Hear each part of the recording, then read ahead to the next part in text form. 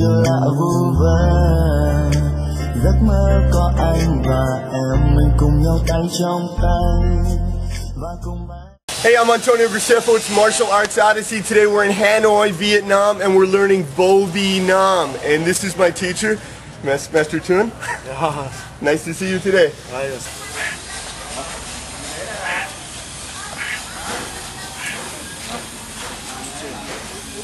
And we're in the park, and we're training in the park because they don't have a lot of indoor schools in Vietnam, so you train in the park. So the one problem when it's raining, we can't train.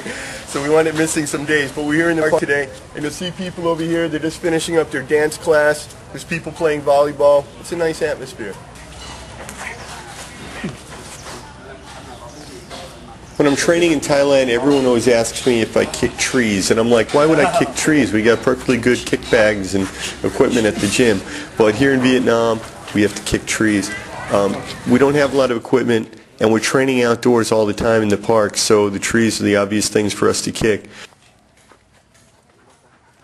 The two main pieces of training equipment that we use are our friends and our trees. So to see the Vietnamese martial artists doing a lot of training where they're using their partner for resistance to condition their body, condition their muscles, make themselves tougher, and then also we hit the trees. Giấc mơ có anh và em, mình cùng nhau tay trong tay và cùng bay nhẹ nhàng. Lượn trên con gió nhẹ đưa vượt ngàn chập trùng mây cao. Phút bay theo ánh sao trời và vầng trăng kia lung linh. Nói cùng theo anh yêu nhìn em, nhìn ngắm mắt em, đẹp xinh dưới những vì sao. Và anh khẽ nói một lời nói dành chỉ riêng em.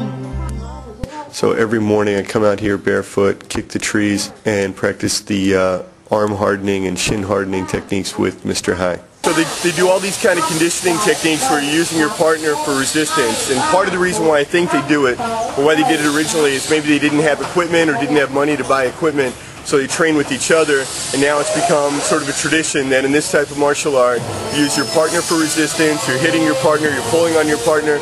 This is your muscular training, this is your toughening. Now, some of the things they do is toughening up their hands, which as a boxer, I've never toughened up my hands. My hands have been babied, they've been wrapped, they've been inside of the gloves, been protected my whole life. So I'm not used to that, but I like the other things. Conditioning the forearms, it's very important for when we're going to block, when we're fighting. Conditioning the shins, it's very important for fighting. So these are really excellent exercises, and it's kind of like taking a step back and learning the old ways of training.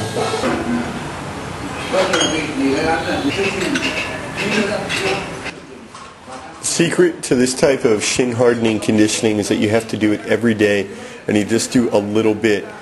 I hit my shins with this metal bar, but I'm not hitting them very, very hard. I'm not hitting them terribly hard, but I do it for about a minute or so on each shin every day, and you just tap, tap, tap, tap, tap, and don't forget that tomorrow's another day, and you work your way up and down the shin, inside and out. And then you switch shins. Because we don't have any bags to kick, I got to condition my shins. And what's really funny, when I'm training in Thailand, people always write to me and say, are you kicking trees? Are you hitting yourself with sticks? We don't do any of that. Well, because I'm here and I got no other option, that's exactly what I'm doing. So taking this, and they don't have any wood here, so I'm using a metal bar, and that's every day I'm whacking my shins with it, and hoping to continue with my toughening of my shins, strengthening of the bones for when I go back to Thailand and fight again.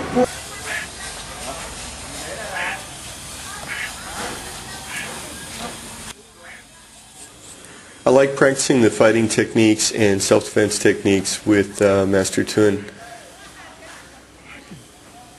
The way I look at it is fighting is a problem that every human being has to solve, or every culture has to solve, and then it's just interesting to see how they go about doing that, and it's different from country to country.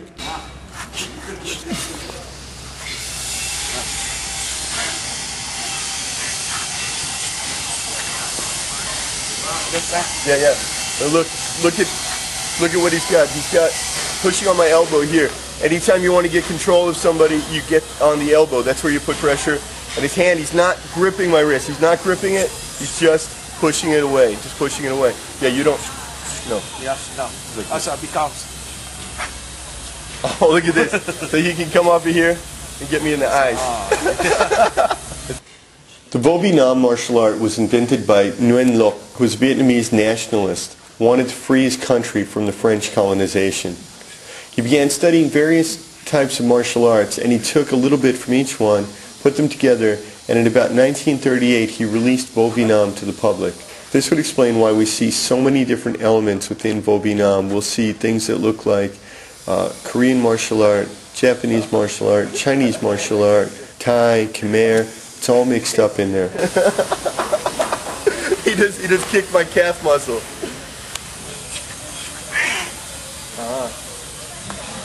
It's all VoVinam. VoVinam, yes. All VoVinam.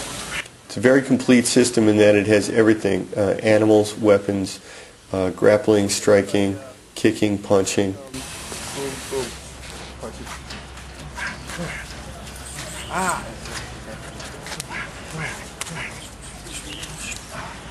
Today, VoVinam is widely practiced outside of Vietnam. Yeah. Many of the VoVinam associations are headquartered in France as well as in the United States. Always on the elbow. Oh, yeah. Yeah. And giấc mơ có anh và em mình cùng nhau tay trong tay và cùng bay nhẹ nhàng lượn trên con gió nhẹ đưa vượt ngàn chập trùng mây cao phút mây theo. Tuan Lake in Hanoi.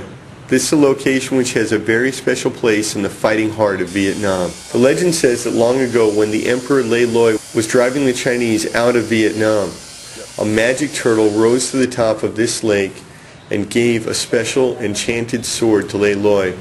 The sword was said to have been inscribed with the words, "The will of heaven," which he used to vanquish the enemy and win Vietnam its final independence from China. After the war was over, Le Loi returned to the lake. He threw the sword back into the water, returning it to the magic turtle, who said that if Vietnam was ever in peril again, he would return and bestow the magic sword on a worthy hero. That sword is out there somewhere. I'm going to find it. 1, 2, 1, 2, 3, 4.